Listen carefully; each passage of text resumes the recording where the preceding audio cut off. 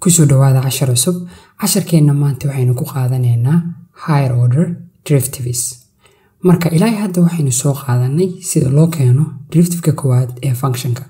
Marka haddaynu haysano kasoo qaad y equals f of x. Waxaynu ilaa hadda baranay si loo keeno derivativeka koowaad ee dy dx. Maadaama functionkan uu yahay function of x, derivativekuna waxay noqonaysaa function of x. Marka waxaynu qaadan karnaa derivativeka. Marka haddaynu keeno d dx derivativeka dy dx, waxaynu helaynaa derivativekii labaad ee functionka. Marka hadda sidaas oo kale waxaynu keeni karnaa derivativeka saddexaad, tan afraad, tan shanaad. Marka derivativeka labaad iyo wixii ka sareeya waxaa loo yaqaanaa higher order derivatives. Marka hadda calaamadiisa bay noqonaysaa. Marka derivativeka labaad haddaynu hadda tan sii wadno, waxaa haysanaa halkan d iyo d, marka waxay noqonaysaa d square y. Halkan waxaa haysanaa dx iyo dx, marka waxay noqonaysaa dx square. Bas calaamadda saan looma qoro. Calaamadda waxaa loo qoraa d square y oo loo qaybiyay halkan qoyskan ma qorano, marka waxay noqonaysaa dx square. Waxayna noqonaysaa derivativeka labaad ee functionka y with respect to x. sidoo kale waxaynu qoran karnaa derivativeka saddexaad ee functionka y with respect to x. Marka in general waxay noqonaysaa qaanuunkeeni wuxuu noqonayaa dn y over dx to the power n. Nth derivative of y with respect to x. n waa derivativeka numberkeedii, derivativeka afraad, tan shanaad, derivativeka numberkeedii wuxuu noqonayaa halkan n baynu noqonaysaa. Okay, marka prime-na sidee bay inoo noqonaysaa? Marka haddaynu halkan iska tirtirno, prime waxaynu garanaynaa calaamadda prime in derivativeka koowaad ay tahay y prime. Sidoo kale derivativeka labaad waxay noqonaysaa y double prime. derivativeka saddexaad calaamadeedu waa y triple prime. derivativeka afraadse waxay noqonaysaa y small power 4. marka tan waxay noqonaysaa derivativeka afraad saana loo qoraya. Sababtan waxaa weeye maadaama haddaynu haysano afar prime 1 2 3 4 aad bay u furxuntaa, aad bayna u dheertahay, marka saana ka fiican. marka derivativeka afraad iyo wixii ka sareeya saanaynu qoranayna. marka derivativeka shanaad oo kale waxay noo noqonaysaa sidan inoo noqonaysaa. Okay, marka haddeertaa waxaynu nidhi higher order waxaa weeye derivativeka labaad iyo wixii ka sareeya. marka aynu ka bixino example. marka example-keena koowaad y equals 4x to the power 4 minus 2x cubed plus 3. functionkan haysana waxaa layna ku yidhi find can derivativeka shanaad ee functionka y with respect to x. waxaa layna ka rabaa inaynu keeno derivativekii shanaad, ama saanaynu boqoranayna waa derivativekii shanaad. marka functionkan waxaynu u baahannahay inaynu keeno derivativkiisii shanaad. base derivativeka shanaad si aynu u keeno waa inaynu keennaa tii afraad, maadaama derivativeka shanaad waxa weeye waxay noqonaysaa derivativeka afraad. derivativeka afraad derivativkeedii waxayna siinaysaa tan shanaad. marka sidaa darteed waa inaynu keennaa derivativeka koowaad, tii labaad, tii saddexaad ilaa iyo tan shanaad. marka aynu ku bilowno derivativkeeni koowaad. marka derivativeka koowaad ee functionkan waxay noqonaysaa waa wada power rule. marka powerka soo deji, afar ku dhifo waa maxay? waa 16. powerkana halka jar waa 16x cubed. halkana maxaa haysanaa? waxay noqonaysaa minus. marka halkana 3 soo deji, 3 markaynu 2 ku dhifano maxay noqonaysaa? waa 6x powerka halka jar square. halkana waa constant waa 0. y double prime derivativekeenii labaad maxay noqonaysaa? 3 soo deji, 3 markaynu 16 ku dhifano maxay noqonaysaa? waa 16 32 48. marka waxay noqonaysaa 48x square. halkana maxay noqonaysaa? 2 soo deji, maxay noqonaysaa? minus 12x. Okay, marka y triple prime maxay noqonaysaa? 2 soo deji, waa 48 markaynu 2 ku dhifano maxay noqonaysaa? waa 96. powerka halka jar waa x. halkana maxay noqonaysaa? derivativkeedii waa minus 12. Okay, y the fourth derivative waxay noqonaysaa fourth derivative waxay noqonaysaa halkan waa maxay derivative-keedu wuxuu noqonayaa waa 96 oo keliya halkan waa constant waa 0 marka derivative-keeni shanaad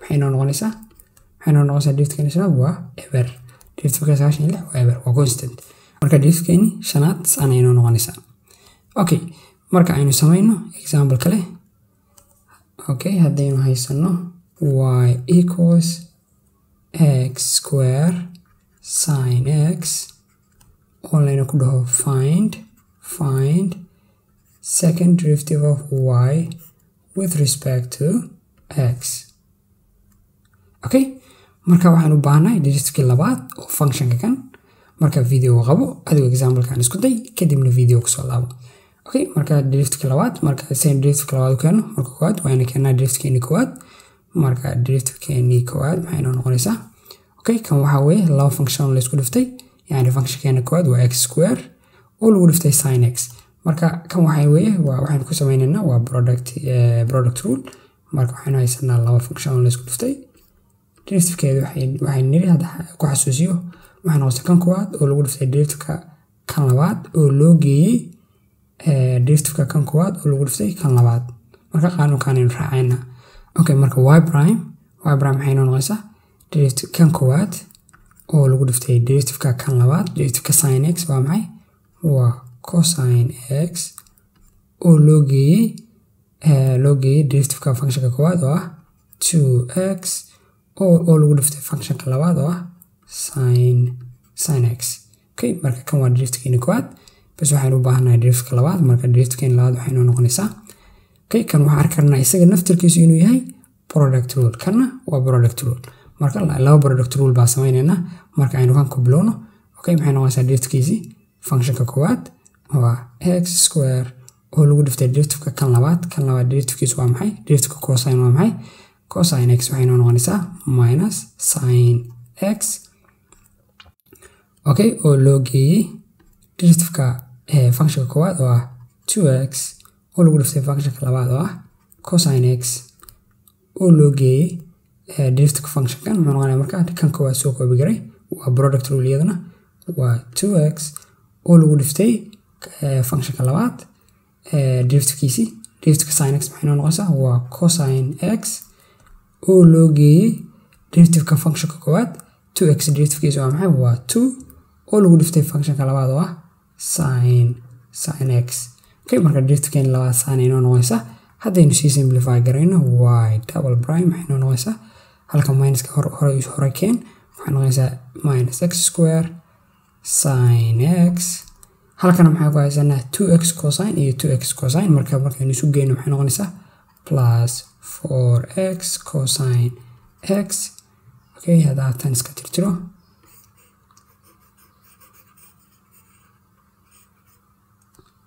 okay marka halkana waxaynu ku soo haray plus 2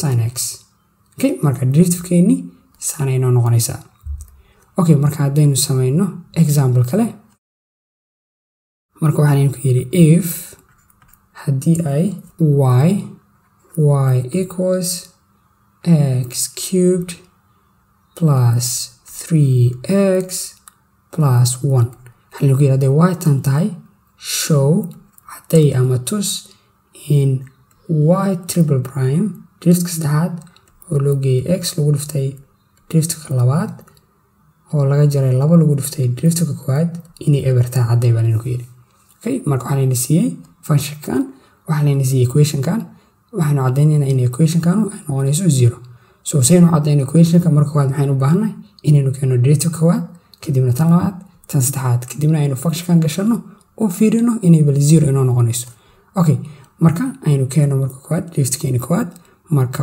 waa prime maxay noo noqonaysaa waa power rule marka powerka soo dejiyo waa 3x square derivative-ka kana derivative-kiisu waa maxay waa plus 3 kan waa constant waa 0 y double prime maxay noo noqonaysaa derivative-keeni labaad powerka soo dejiyo waa 6x kana waa constant waa 0 okay y triple prime maxay noo noqonaysaa derivative-ka saddexaad waxay noo noqonaysaa waa 6 okay marka haddaynu ku bedelano y triple prime waxay noqonaysaa waa 6 oo loo geeyey x lagu dhiftay derivatifka labaad derivatifkeena labaadna waa maxay waa 6x oo laga jaray 2 lagu dhiftay derivatifkeena koowaadna waa maxay waa 3x square plus 3 okay all of that equals to 0 yani marka haddaynu sii wadano waxay sanaa 6 oo loo geeyey halkan x tayeen gudaha ku dhifanayna marka x lagu dhiftay maxay noqonaysaa waa 6x square halkana -2 aan gudaha gelinayna marka -2 markaynu ku dhifano 3x square maxay noo soo baxaya -6x square halkana markaynu -2 ku dhifano -3 maxay noo soo baxaya waa -6 equals to 0 okay marka halka maxaynu arki karnaa inay tahay 6x square oo laga jaro 6x square waa 0 6 laga jarana 6 waa 0 marka waxay noqonaysaa 0 equals to 0 marka waa sax waa cadeynay inay haddaynu equation-kan qaadano aynu dhahno derivatifkeedii saddexaad oo loo geeyey x lagu dhiftay derivatifka labaad oo laga jaray 2 lagu dhiftay derivatifka koowaad inay 0 noqonayso marka waxaynu niri higher order derivatives waxa weeye derivatifka labaad iyo wixii ka sareeya ayaa wax lagu magacaaba higher order derivatives yani derivative koowaad waxaa loo yaqaanaa first order yani marka second order iyo wixii ka sareeyana waxaa loo yaqaanaa higher order derivatives okay marka videogan intaas kusoo gabagabeynaya videoga haddaa wax su'aalaha ka qabto commentiga ku weydii videoga haddaa ka heshana like subscribe asxaabtaadana la wadaag